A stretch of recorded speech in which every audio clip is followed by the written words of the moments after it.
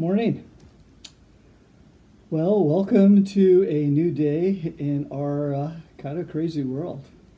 I hope you're doing well, even though things have been restricted and the virus is kind of still uncontrolled at this point in time. But I just want to welcome you. This is the first time I've ever really been through something like this. In Hawaii, experienced tsunami threats, went through several hurricanes. In California, went through a couple earthquakes where we were confined.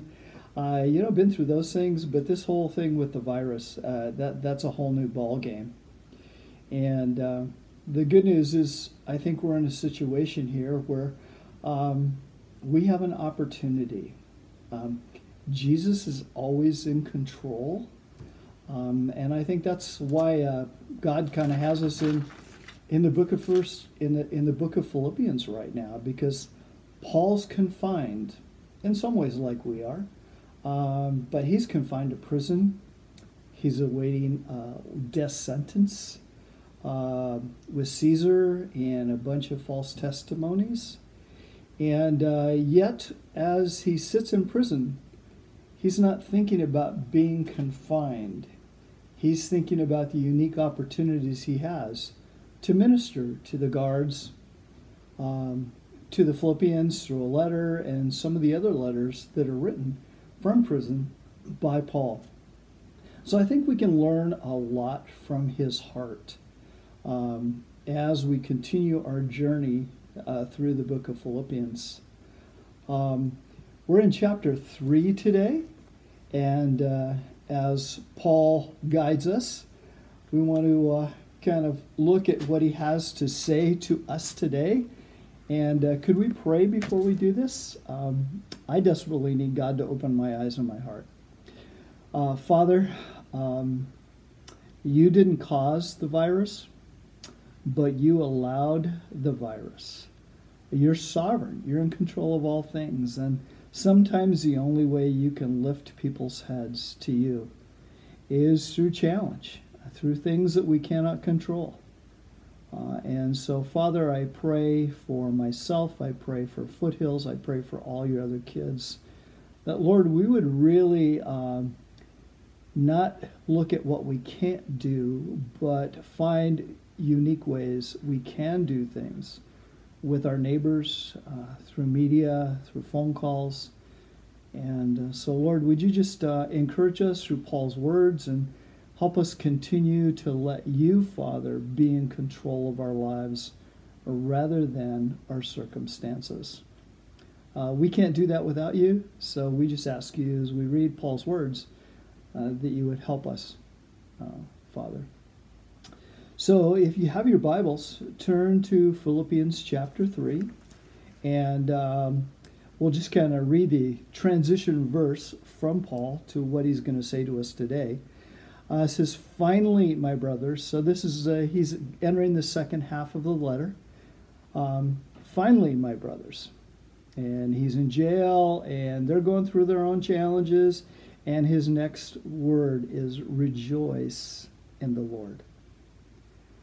That is, joy is when we realize Jesus really is over us, that he really is in control, that he really has our best in mind. And again, it's not this fluttery happiness, it's a sense of, I'm grateful, and God, thank you for who you are, and Lord, help me dispense your hope in this season. So Paul goes on, to write the same things to you is no trouble to me and is safe for you. So he's writing similar things. And so what Paul does now is he begins to write about his own journey, his own past, as a part of the story. And so he says this, look out for the dogs, look out for the evildoers. This is verse 2. Look out for those who mutilate the flesh. For we are the circumcision, and the circumcision is a symbol of purity, of cleansing. We are the purity who worship the Spirit of God and glory in Christ Jesus and put no confidence in the flesh, our power, our control. And then he goes on and talks about his own journey toward Jesus. He says, though I myself have reason for confidence in the flesh also. I mean, Paul has been an amazing man by way of position, by way of performance, by way of authority. And so he knows what it is to try to be in power and in control and think you've got it, and where that ultimately gets you. So he goes on and he says, if anyone thinks he has reason for confidence of flesh, I have more.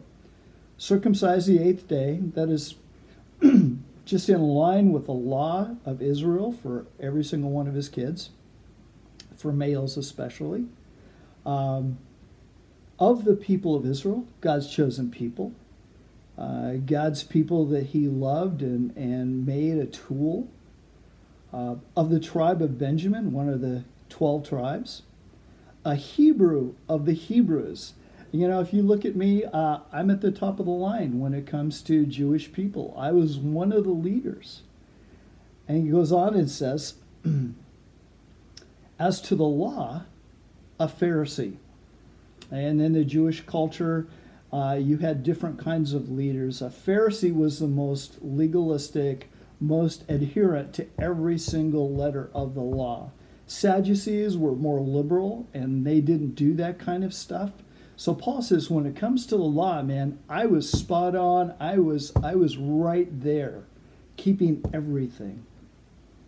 As to zeal, as to commitment and fervor, I was a persecutor of the church.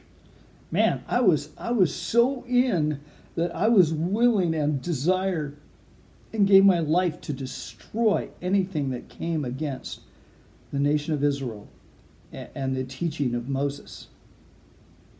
As to righteousness under the law, I was blameless. Man, I just kept the whole law. And I was all in. And so Paul gives his own background. And one of the tendencies for all of us is to be self-confident, to be in power, to be in control, and that it's all about us and how we are working our way through.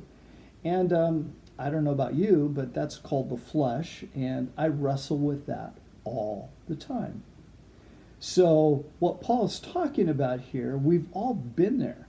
We may not have had his Jewish background, but we have this self-control, shame or blame mindset that is all anchored in us. And we always want other people's affirmation. Man, I do. That's one of my huge weaknesses. We want control. We want to know what's going on. We don't want anybody to do something that doesn't go along with what I think is best. Man, that's just the thing we wrestle with. It's a reality. And so Paul talks about that. That's where he came from. And that's more of a religious mindset.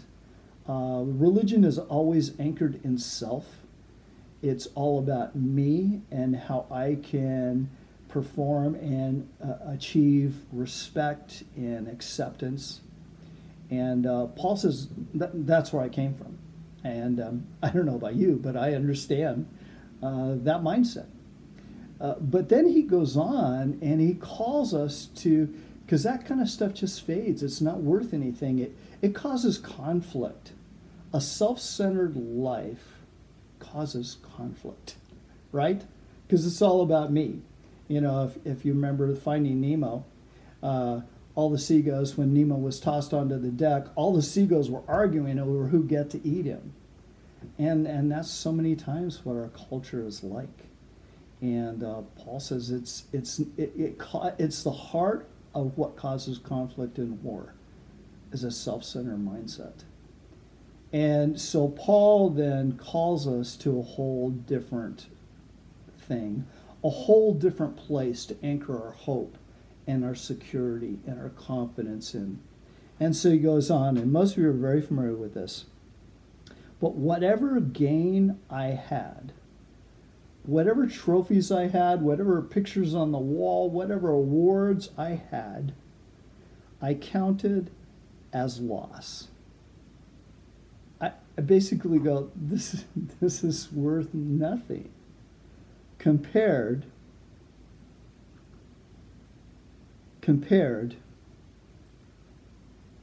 for the sake of Christ. Everything I have counted but loss. Everything that I performed, all my trophies, all my sources of security and significance, it was worth nothing when it came to understanding who Christ was.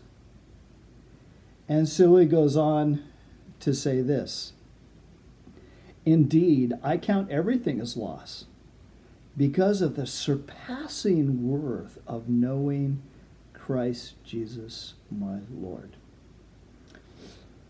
If you were to look at your heart right now, where is Jesus when it comes to being the one you want to please more than anything else in this season of your life? We all struggle with that. There's always distractions. But that's what he says. The surpassing worth of knowing Jesus my Lord. For his sake I've suffered the loss of all things.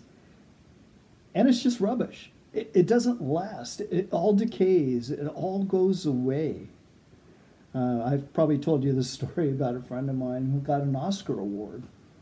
And I was over visiting him at his house, and he says, hey, you want to see the award I got, the Oscar? And he pulls out the drawer, and here's the stand, and here's the Oscar. It fell off. And he keeps it in this part of his drawer that has all kinds of other trash. It became worthless as he came to know Jesus. It really didn't do anything to bring power and glory permanently and sufficiency and a sense of peace to his life. So Paul says, I count everything as lost because of the surpassing worth of knowing Christ Jesus my Lord. For his sake, I've suffered the loss of all things and count it as rubbish, and be found in him, not having a righteousness of my own that comes from the law, performance-oriented stuff, all the awards we get for performance, whether we're Jewish or any other thing we do. But I want to be found with that which comes through faith in Christ, the righteousness from God that depends on faith. Only in Christ are we made totally okay and right. You know how it is when things are right? When your car's in tune, when your relationship with your spouse is good, when you're all kind of lined up, that rightness is just, there's nothing better than that. And Paul says, through Jesus, I've been made completely right with God. Completely right with God.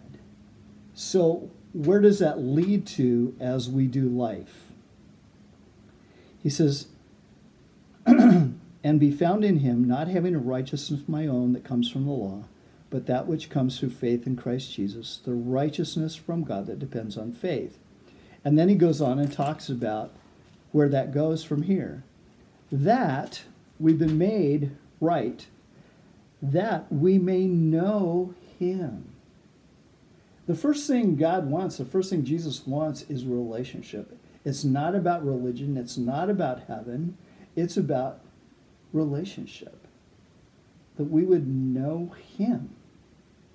That we would know the beauty of him being involved in as all he is in our lives. And we did it last week. We kind of unpacked Christ.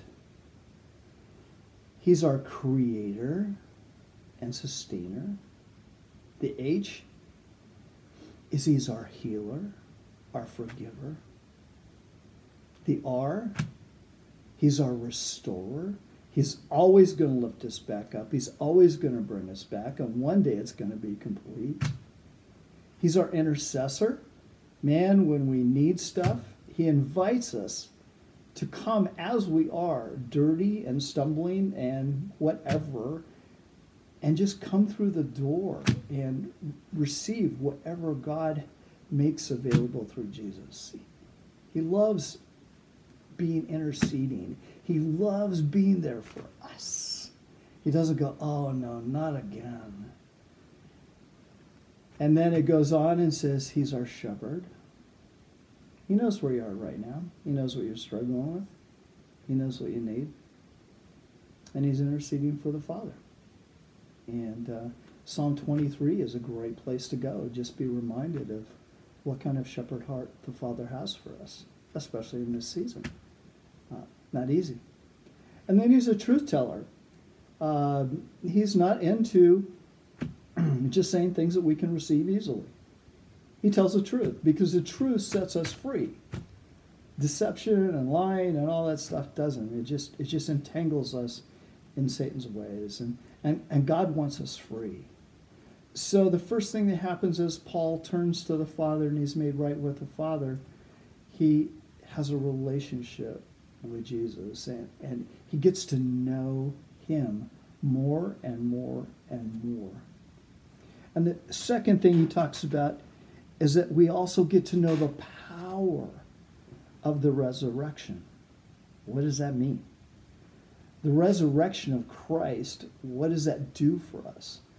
First of all, it demonstrates that God has the ultimate power and authority over the thing that controls everything, that is Satan and death and destruction. It doesn't win. Death does not win. For a believer, death is a doorway to heaven. And so he says he has the power of the resurrection. There's hope in him. It also gives us a sense of power and boldness to be able to say no to sin and selfishness. Through the Holy Spirit, through the resurrection of Christ, that we have the Spirit, we have the power to do what we cannot do on our own. And that is to say no. And to say yes to the Father in the midst of really hard times. And we've got the power. All we need to do is submit to it. It says, humble yourself under the mighty hand of God, and he will exalt you. So we have everything we need in this season and forever to live purposeful lives. And then Paul goes on and shares another thing that he's grown into in relationship to Jesus. And that is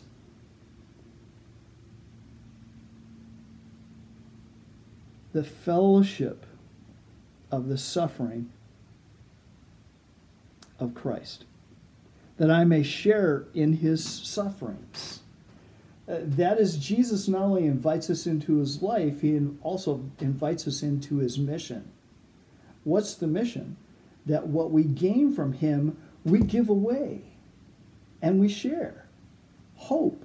And that means sometimes, I know when I had cancer on my face, and it was attached to the brain thing, and I'm getting super scared, God's going, no, this is not about you. This is about mission. I'm going to take you because of this suffering you're going through, because of this dangerous thing. I'm going to take you to connect with people that you wouldn't connect with otherwise.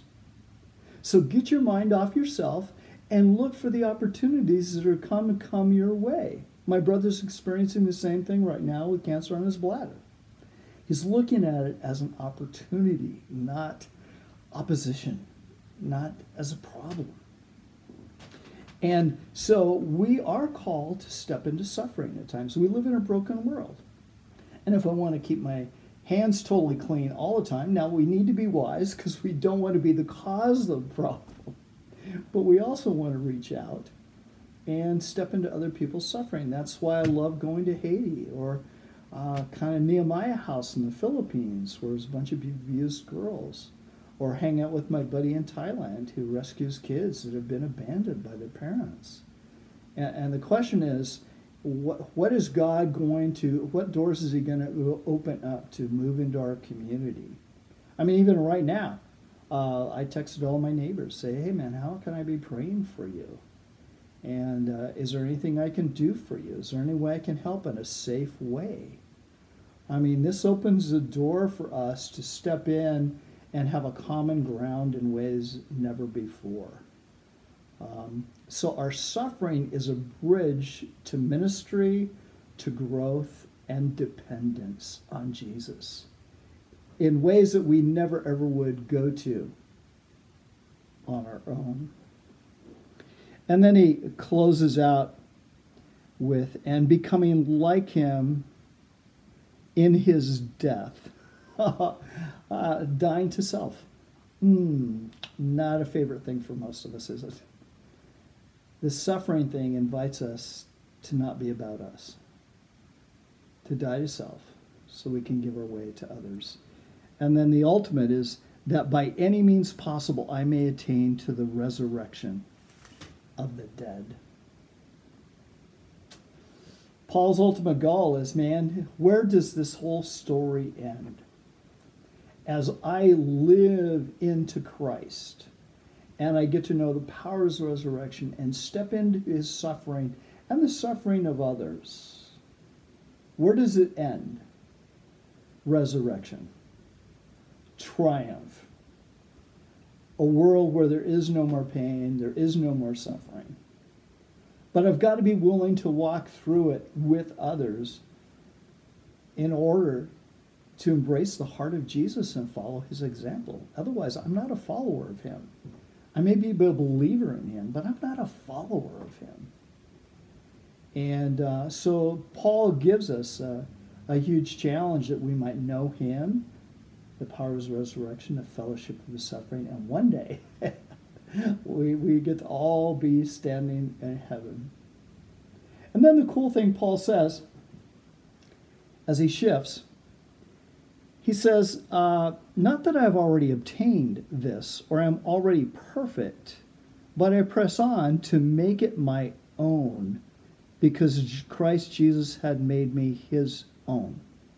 So the challenge always in our Christianity is not to leave it out there and just believe in it, but it's to embrace it and make it us. Make Jesus us. And so Paul says, and he goes on and says, brothers, I do not consider that I have made it my own. It's a journey, right? It's a journey, one step at a time. It's like a hike to Mount Rainier. You don't get there overnight. You take one step at a time. Where are you today? What's the next step you need to take? He says, I do not consider that I've made it my own, but one thing I do. And here's a key for us at Foothills in a season of transition. It's really key. One thing I do, forgetting what lies behind. Yesterday's gone. We can appreciate what's gone. We can, all that stuff, but I need to forget it. I need to let go of it. I need not to drag it with me into the future. And then he goes on and says this, forgetting what lies behind and straining forward to what lies ahead. Letting go of where I am, that I might go to where God wants me to go in and through this season, by way of maturity, by way of heart, by way of submission to Jesus, by way of developing more and more of a servant's heart that's not about me, but it's about others. And Paul puts it this way, as he closes out this part, I press on toward the goal for the prize of the upward call of God in Christ Jesus. And then he speaks to all of us. Let those of us who are mature think this way, and if anything you think otherwise, God will reveal that also to you. Only let us hold true to what we have attained. Good words for us. Focusing on Jesus in this season.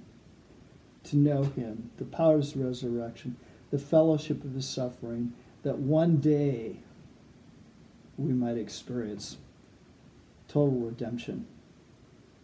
And we might understand the resurrection. But for now, how are we doing with Jesus? How are we living into the words of Paul? Seeking to grow in knowing him. Seeking to let his power control our lives. Seeking to lean into whatever is in front of us, good, bad, or ugly, as an opportunity, not as an obstacle. And sometimes we have to think in new and fresh ways in order to keep moving forward. But the coronavirus isn't going to last. It's just an opportunity. It's just a bridge. And so as a fellowship, how are we going to do that? And so today as we close, and this prayer is just for me as well, what fresh steps can I take in following Jesus? In believing in his power and letting his power control what I do. And being willing to step into other people's problems. Be willing to embrace my suffering because God's using that like a fire is used to melt gold so the junk comes to the surface so the gold can be purified. That's the good news about suffering for us. It's not a destroyer, it's a purifier. So as I close, can we just pray for each other? Thank you for allowing me to be a part of your family. You are family. And anyways, let's do it. Father, thank you for your grace. Thank you for your heart. Thank you for your wisdom. And Lord, as we walk through this strange season, we just asked that, Lord, we would know you. We would know your power. And we would know the fellowship of your suffering. You stepped into our suffering intentionally to help us grow, to relieve us, to free us. And Lord, may you do the same as we deal with our own and deal with others, especially in this season, God. As you have not caused this coronavirus, but you've allowed it. Lord, I believe there's a bigger kingdom purpose here. And so help us lift our heads above the fear and look into the purpose and the opportunities that you give us each day, one day at a time. So, Father, I pray that you would bless and encourage each one of my brothers and sisters at Foothills and anybody else who's listening. Lord, that we may move forward with a peace and a confidence to be salt and light in this crazy world, in this very needy time. We love you and we thank you. In Jesus' name, amen. Hope you have a good week. Thank you. Love you guys.